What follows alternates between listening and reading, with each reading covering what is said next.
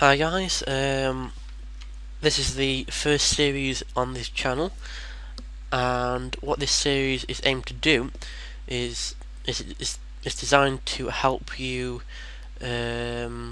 sort of configure Windows Server 2003 standard for an Active Directory domain. There will be in series 2 a version for 2008 server. Okay, so on 2003, this is the first episode, so this episode will aim at installing Server 2003. So, if we go, as we're in the BIOS here, if we go into the boot tab, we need to boot off the DVD. So, here we go, so move the CD-ROM drive to the top, and exit saving changes. The computer will then boot off the CD. Click F6 if you need to install a RAID drive or SCSI driver. In this case we don't, because it's only a very basic install. Let's let that boot off the DVD.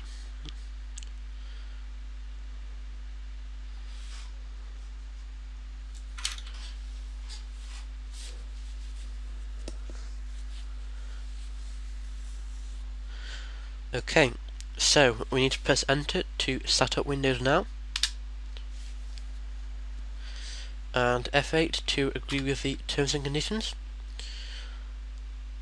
Then we need to go to into the unpartitioned space and click enter. So that will create a partition on that drive.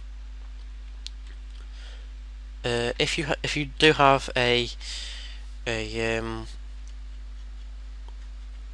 hard drive with an old installation and you want to erase that disk, you have to press D here for delete. Okay, so that's going to press enter. Okay, so you can either format the partition or you can format it quickly. For the sake of this, we're going to use quick, but I'd highly recommend using the slower one, the one that says it's not quick, you know. So let's go for this one and let it install. It will take a little while.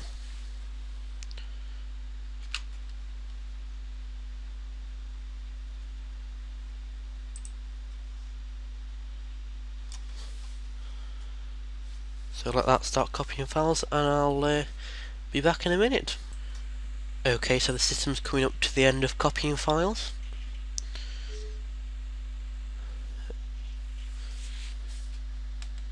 And it should reboot any second now. There we go, so your computer will reboot in 10 seconds. So you need to click enter to reboot the machine so it can boot and continue installing Windows. So we don't want to boot off the CD because that will start the installation again, and we don't want that.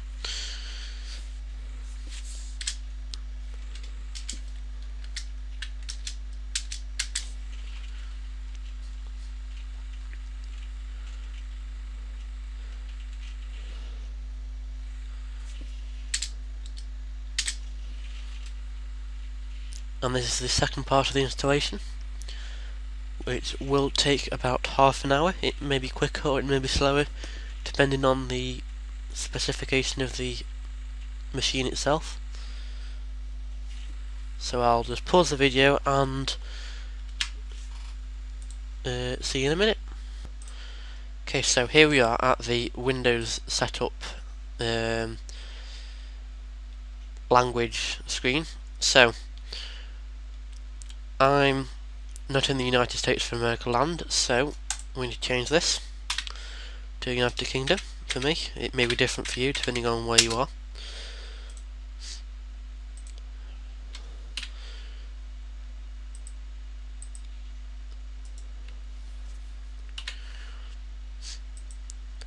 Okay, so you should notice that the language settings change here. So I need to click next. We need to type in the name of the company and organisation, so for this sake we're going to to use server 1 and BensTechTips. So next,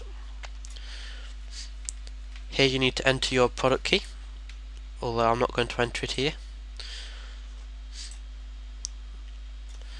Now, at the licensing setup part of the installation, you can choose how you want the licensing to work. So you can either have it per server, so the number of concurrent connections, if you want, or you can set it up so you can have it per device per user. For this installation, I'm going to use per device per user. So computer name, when you change that, so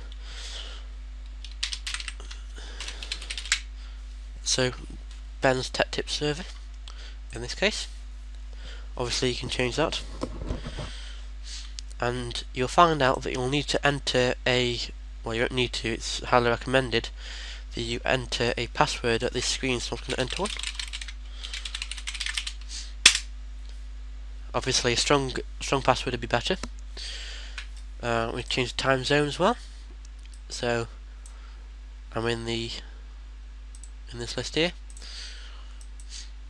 and we have to let it configure the network connections. Okay, so we need to choose typical settings here. You can use custom settings if you want to change the installation. We will be in episode, I think it's 3 or 4, we will be setting up an Active Directory domain.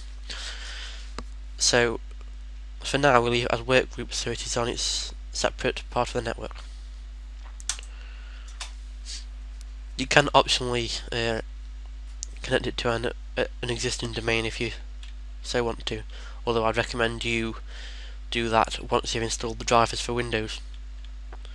Okay, so this step will take a little while, so I'll be back in a minute.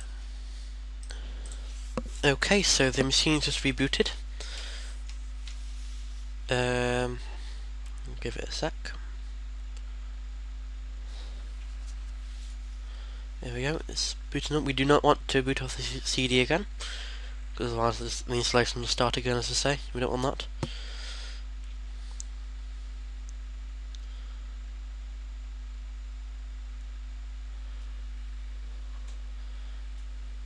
Okay, so it should boot up now. Here we are in the installation.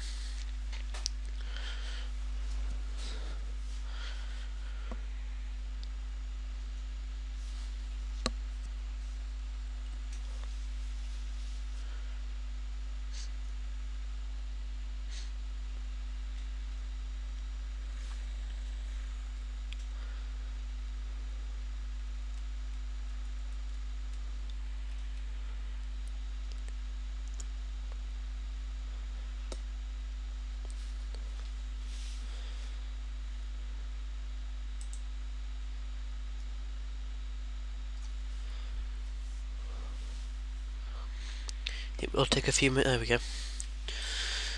Okay, so we want to be pressing Control and Delete, and to log on to Windows you'll have to type the password in that you set up, if I can type it properly. There we go, so it's now logging on.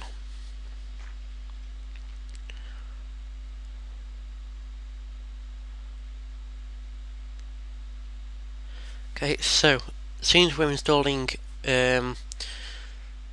the release 2 version of server, we'll need to specify where that those files are. So what I need to do is, I need to just, because I'm using a virtual machine here, and I'll need to just change the disk. Okay, so now I've just put the CD in, not virtually, obviously. Click OK, it should start with the R2 attempt. The R2 part of the installation does only take a few minutes, if that. So we'll just give this a sec. I'll just pause the video because I don't want to have to do a part 2 of this video, so hang on. Okay, so we're back about a quarter of a second after I just paused that. So, I want to click finish. Okay, so click finish to this as well. Now what we will need to do is we'll need to install the drivers for the operating system. Now if you're installing this on a physical machine, you'll need to install the drivers for the motherboard, the graphics card, etc. So this is a virtual machine, as I say, so we're going to install the VMware tools. If we can make it start, there we go. Let's give it a sec. Okay, so I'll just pause the video while I'm installing this. Okay, so I've now installed the drivers for this machine, so that basically concludes the this video. As you can see, this is how the machine is set up.